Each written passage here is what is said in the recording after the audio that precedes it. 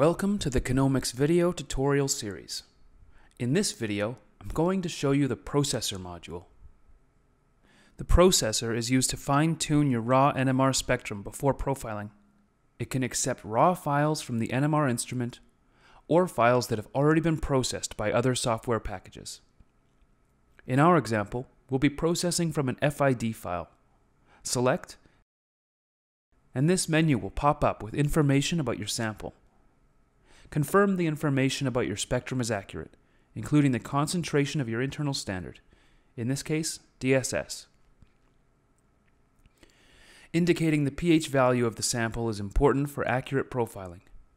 Enter the pH of your sample on this menu, or if you've added a pH indicator, click this box. As you can see, we can ask the software to do a number of the steps automatically, including automatic phase correction, automatic baseline correction, and automatic shim correction.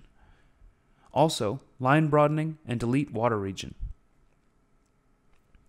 For this tutorial, I'm going to remove these automatic steps and process the spectrum manually. Click OK, and we can see our NMR spectrum. Here on the left side of the page, we can see our data acquisition information, including temperature, number of scans, and pulse sequences. Click Processing History, which will update as we go through the processing steps. Let's get started. Begin by zooming in on your DSS peak at 0 ppm, as phase correcting your internal standard is the first step to processing any spectrum.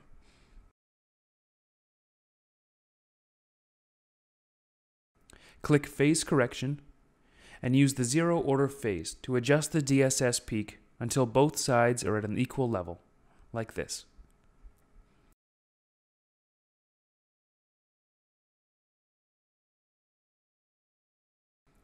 Zoom in for some finer adjustments.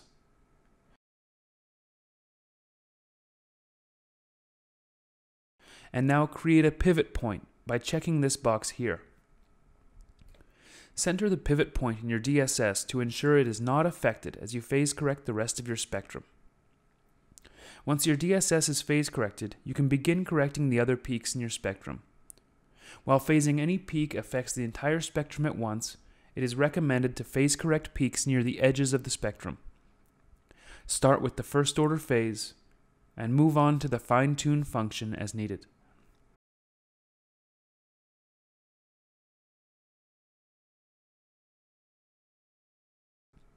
Finally, press Accept. Now we move to baseline correction.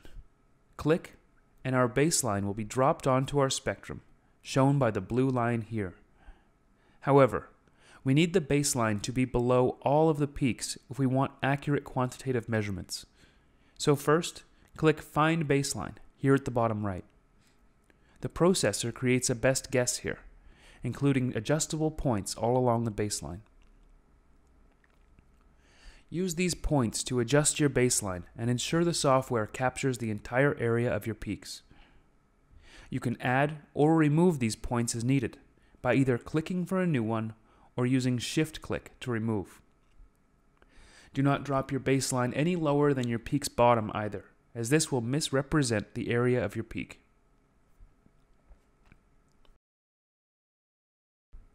When you're finished with the baseline correction, press Accept.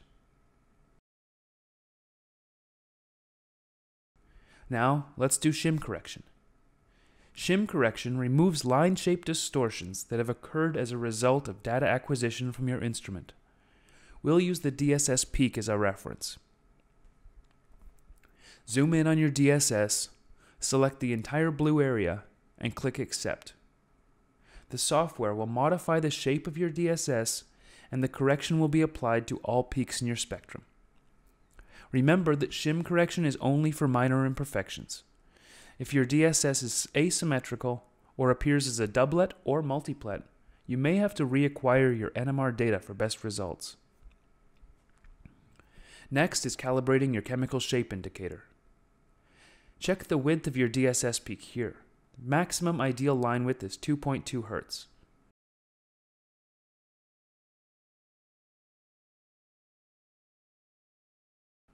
Press Calibrate automatically and accept. If you need to apply line broadening to match your spectrum to the reference library, enter the value here. After applying line broadening, you will need to recalibrate your CSI.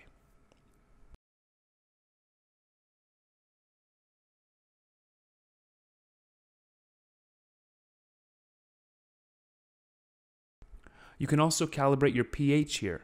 Just add the pH of your sample, or if you have a pH indicator, just click Find Automatically.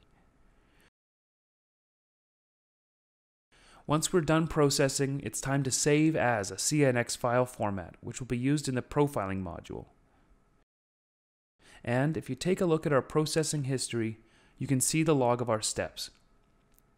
If you need to redo any of these steps, just click the step and make the necessary changes.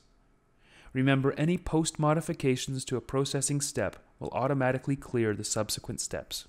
If you deleted line broadening, as I did here, you will need to recalibrate your CSI. Redo your remaining steps, press Accept, and save again. Now that we're finished processing, we can move to the profiler and begin identifying compounds. Click the profiler icon here and begin the next video.